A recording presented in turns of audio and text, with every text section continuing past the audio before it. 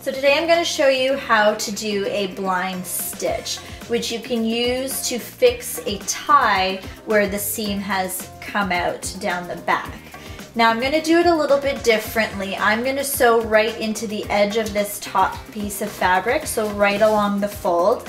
But generally ties come sewn a little bit behind that top edge, so you're able to pull up a little bit, and it's sewn really loosely so everything will lay flat. I'm going to sew right into the edge of that fold because my tie was pressed a little bit off where it should have been. It had ripped before it went to the cleaners, and then when it was at the cleaners they pressed it and the fabric was a little bit off. So to make sure that it lays properly down the front of the tie, I'm going to sew right into this edge. But just so you're aware, normally ties are sewn in a little bit behind that top edge.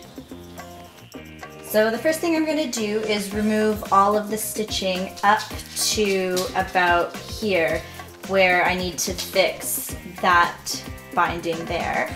Up here, they're a little bit loose, so I'll just pull it tight and we'll leave the rest of the tie the way it was. And then we'll stitch all the way back down to this end where it is closed at the end. So let's remove the stitches.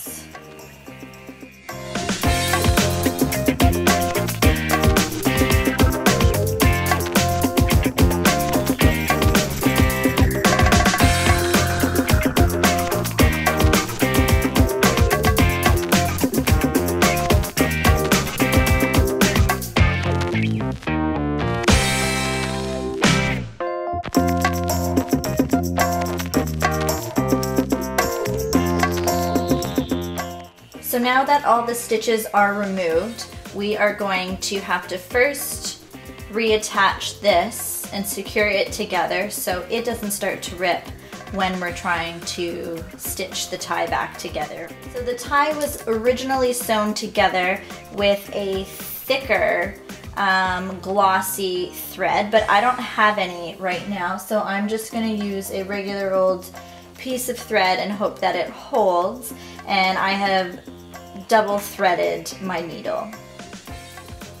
So in order to secure this binding, we're going to have to go in behind the material so that the knot is hidden.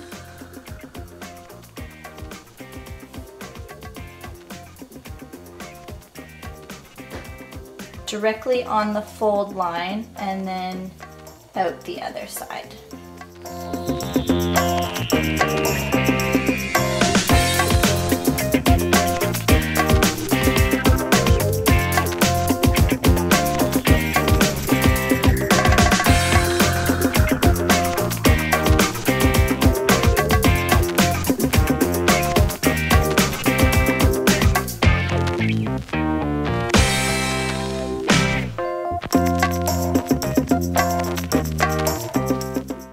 So now that I've secured these two pieces of fabric together and I've tied it off in a knot, we can start to reattach both sides of the tie together. When you're sewing two pieces of fabric back together, you want to make sure that you tie off the original thread so that your garment doesn't keep unraveling, and then you want to start your new thread a little bit farther past the old thread so that you don't unravel the garment where the two pieces of thread meet. So make sure that there's an overlap so you have a little bit extra security in that area. I have tied off the previous thread there, but I've left it loose so that I can still show you what I'm doing. I'm going to start up here, and you want to go in behind this fold in the fabric. So you're going to take your needle and you're going to slide it up the inside of the tie, making sure you don't poke through the other end. And then you're going to come up right where the two pieces of fabric meet. So this is a few stitches back, and then you're going to pull your thread all the way up and through. So now your knot is in behind the fabric on the inside of the tie. So once you have your knot in behind that back piece of fabric, you're going to do your next stitch into the front piece of fabric right in to the crease here. So you're going to insert right on the crease line, go along the crease line, and then come out a couple millimeters down and then pull through. And when you pull it tight, you're going to see that that first stitch you did is hidden behind this front piece of fabric, and the seam is completely invisible.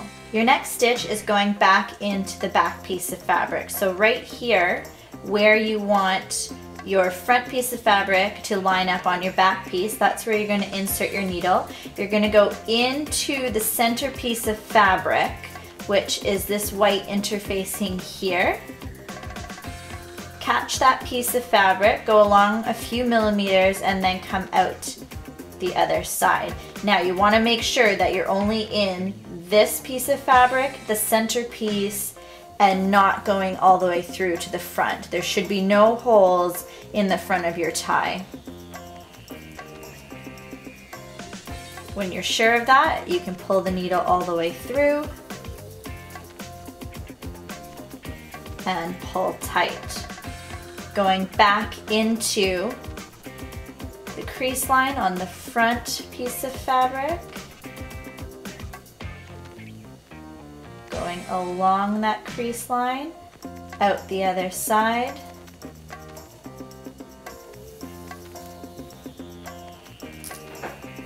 and pull tight. And there's your seam.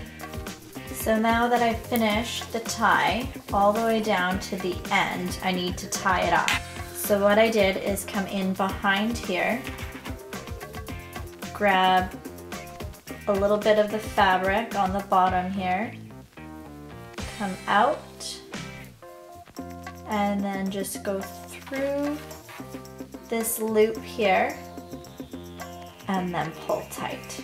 So you're making a knot. You could do a couple stitches like that and then cut it off, and it should be good and secure.